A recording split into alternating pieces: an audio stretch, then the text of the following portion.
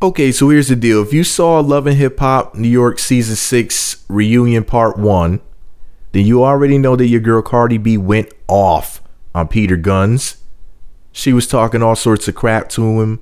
She was being a hypocrite. She had just went from saying that she sleeps with married men for money to basically saying that Peter Gunz is an ain't shit man who just wants to sleep with Amina and Tara and give them babies and nothing else, and that he doesn't pay their rent and all this other stuff, but yet she had some man, possibly a married man, paying her rent for 6 months. A lot of this went over a lot of people's heads, that she was just talking about committing adultery for profit.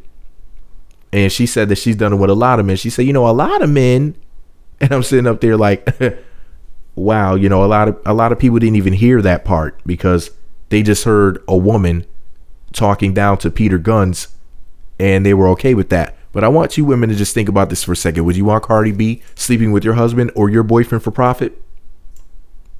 I'm just asking because a lot of women seem to agree with Cardi and thought that she had some really intelligent things to say. Like they thought that she was like freaking Einstein up there. They were just like, oh my God, Cardi, get him.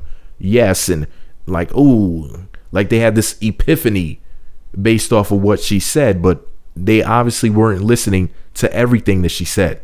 She said that she sleeps or has slept with married men. So could you imagine the money in your household going to Cardi B so that she could sleep with your husband? Just something to think about. But anyways, she ripped Peter Gunz a new one on Part 1 of the Love and Hip Hop New York Season 6 reunion show. Well, Peter posted this selfie of Cardi, and all he had to say about it was, number 1, at Cardi B apologized.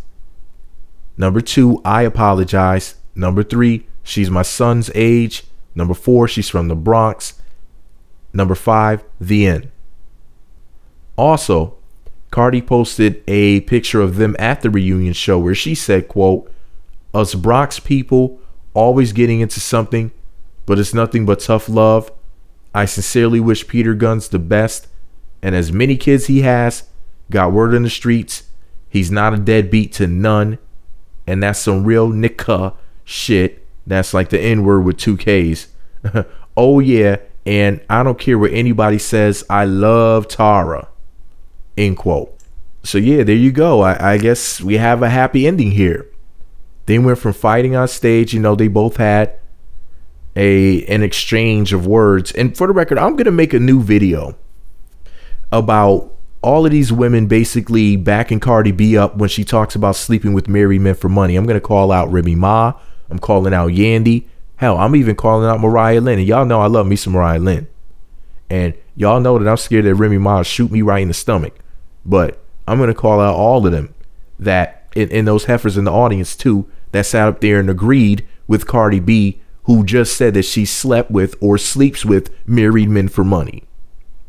I'm gonna be, yeah, I guess I'll have to watch what I say in that video because I feel like I'm feeling a little bit heated at the top of my head. I'm feeling like I'm gonna blow a gasket. But anyways, this video is all my opinion. Let me know what you think about it all below. Be sure to subscribe to the Meat Magazine YouTube channels. Visit meatmagazine.blogspot.com. Follow me on Twitter @meatmagazine.